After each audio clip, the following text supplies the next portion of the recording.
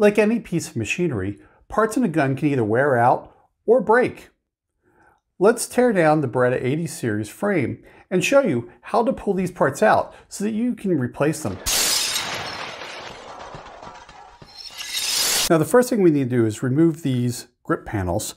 So using a good gunsmith screwdriver, we'll take these off. And there is a difference between a gunsmith screwdriver and like a regular hardware store or Harbor Freight screwdriver. Your gunsmith screwdrivers fit screws a lot better. So now with those screws off, you'll see there's a couple of lock washers. This one's still in there. So be careful not to lose your little lock washers there. Now I'm going to show you the first difference between an 84 and an 85. On an 85, we have a magazine disconnect here. So when you don't have a magazine in there, the gun will not go off. So you can see when a magazine goes in and pushes up, it allows that trigger bar to move up and engage the sear. And then as you squeeze, you can see the hammer pulls back. But without that magazine in there, you can see it will not engage the sear. Before we get any further, I'm going to show you the other difference between the 84 and the 85. Everything else is pretty much the same. It's just these two things. And the other one is the magazine release itself. Now the magazine release on the 84 is a lot like the 92 series, but on the 85 it is quite different, and you can see here it is not reversible. So you'll see this button here, and there's actually a roll pin right here that we'll need to remove to get this out. And there's no place on the other side for it to actually go, so it is only a right-handed magazine release. So I'm going to start at the front of the gun with the slide release lever. So we know from taking the slide off that you've got to push in and rotate the lever. So if we actually do this and go the other way, now it's free to actually move. And we'll just pull that out, just like that. Now we're going to work a little farther back on the frame and take out the trigger. But to do that, we're going to need to remove the takedown lever, which also holds the trigger spring, which also holds this button for the takedown lever. So we need to be really careful to do this, because when we remove the takedown lever, that spring is going to want to jump out. So you're really going to want to make sure you cover this up really well. I like to put my thumb right here, and then we're just going to lift up on this. Now you can see here's the takedown lever, and the takedown lever spring came with it. And there's the trigger spring. But now that that's taken out, we can take out the button. Now in order to remove the trigger, we're going to need to take out the trigger bar. But as you can see, we're going to have a problem here because that safety is in the way. To remove the safety, we're going to need to drive out a little pin right here so that this wing can come off. Now to get that pin out, we're going to use a 1/16 inch roll pin starter punch. Now a starter punch is going to be long enough to drive that pin out. So I'm going to put my punch in here and start driving that pin out.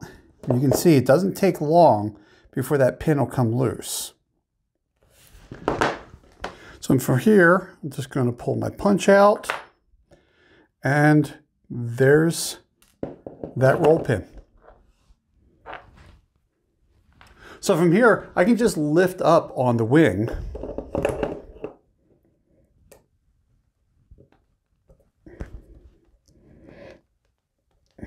You can see, I'm just going to rotate it around, but you can pull that all the way off. We'll pull it all the way off in a minute. Now we should be able to pull up on the front of the trigger bar. Now we got to be careful because this is an 85 and we have this magazine disconnect here. And then underneath, you can also see there's a trigger bar spring as well. So if we just pull up here, and you can see we're completely disconnected from that trigger. There's nothing holding that trigger in, and I still have this spring right there. So let's deal with this magazine disconnect. Again, if you have that 84, you don't have this problem. But we're just gonna pick up on that leg of the spring. And then now I can rotate my trigger bar around.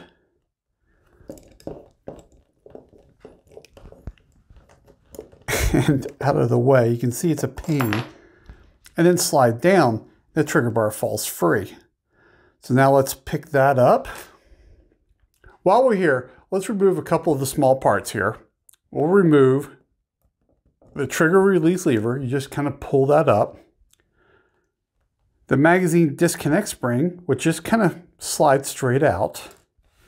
And then we'll do the trigger bar spring, which kind of just pulls right out there. Now finally, I'm going to remove the safety wing. And with that, we're completely done the right-hand side of the gun. If we flip it over, you'll see that we can pull out the safety, plus there's a couple of pins here, and then the magazine release. Now this trigger is just basically flapping around, so I'm just going to rotate that out and pull it out.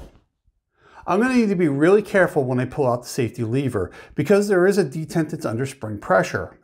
Now to remove this, I'm going to need to push the wing down and cock the hammer. And then I'm going to be pushing on this side of the wing. And you notice I'm going to have my thumb here. You're not going to be able to see what I'm doing because I'm trying to make sure I don't shoot that detent across the room. And then slowly push and remove that wing.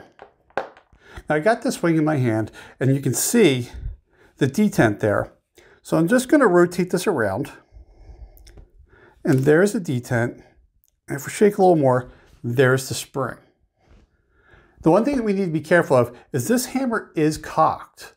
So therefore there is pressure onto the mainspring and I don't have a trigger or the safety to decock the hammer. So what I'm going to do is I'm going to trip the sear to bring the hammer home.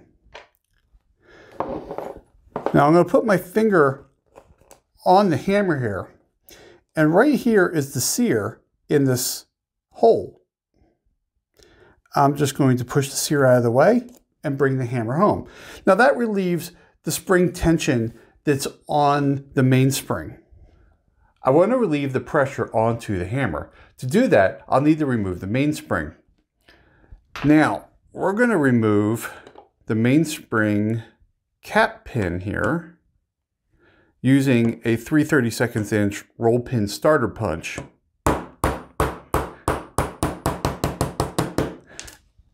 And the starter punch is just enough to remove that pin. Now, you do not want to remove your punch right now because that's holding the mainspring cap. You're going to put your thumb over that, then remove your pin, and then slowly relieve that pressure. Then I can pull the mainspring cap, and there's the guide and the guide spring. So as you can see, the hammer has no spring pressure on it. But if you do cock it back, the sear will still engage because that's under spring tension. Now, as you'll see in the picture, the sear is up here into the actual mag well.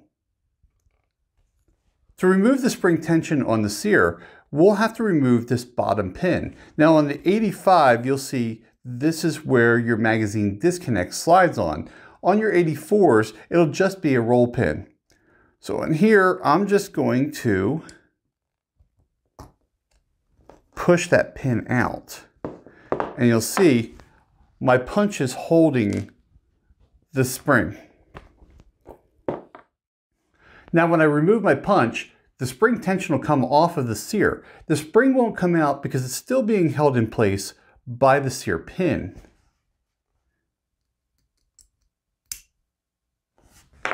And now we can remove the sear pin, which will release the sear spring and the sear. To remove the sear pin, I'll use a 3/32 inch punch.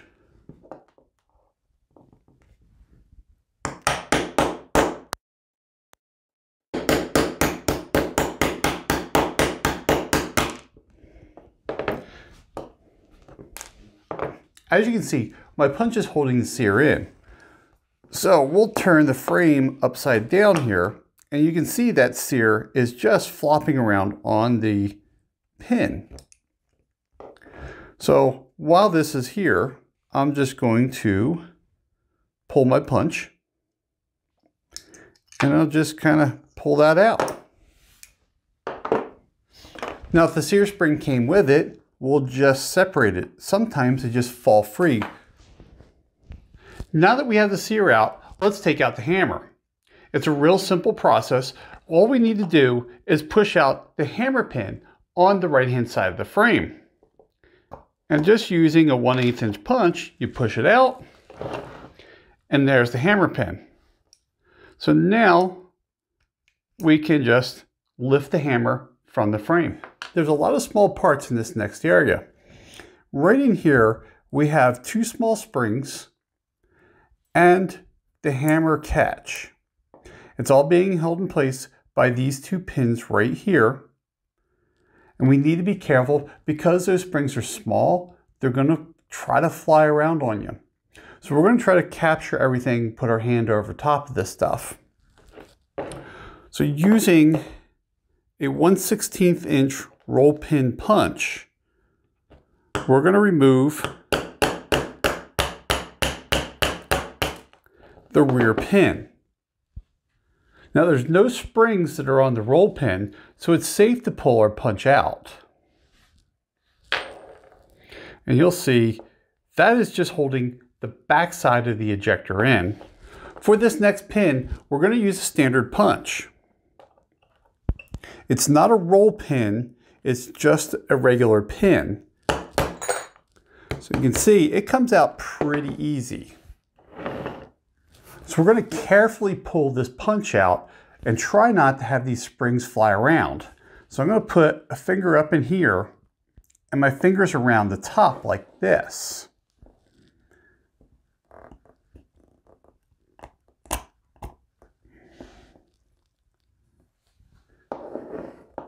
Then right in here, you can see our first spring.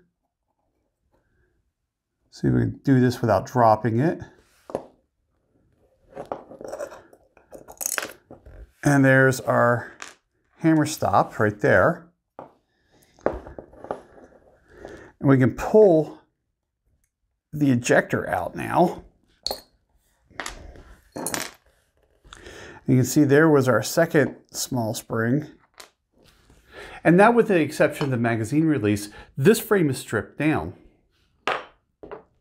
Let's remove the mag release. We're going to start off with a 1/16 inch roll pin starter punch, and we're going to drive this pin right here through the frame, and it's going to come out through the mag well.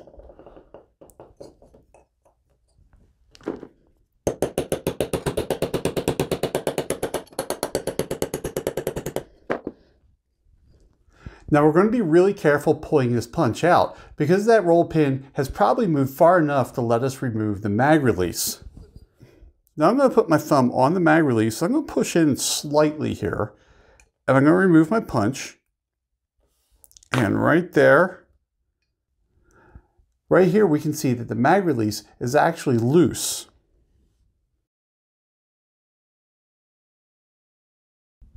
So what I'm going to do here is I'm going to remove that detent and the spring. You can see right there is the detent and the spring. Now finally, we can remove the mag release from the frame. To do that, we're going to kind of push this thing forward. And once you can't go any farther, you just simply rotate and pull out. Now we still have that pin in the frame, and to remove it, we're going to use a 1/16 inch roll pin punch. We're going to put it down into the hole and just give it another tap, and there's the pin. The frame is completely disassembled with the exception of the grip screw bushings. There's a special tool to remove grip screw bushings that most people don't have, so I don't like to show that. Thank you for joining me. Stay safe out there, and I look forward to seeing you in the reassembly video.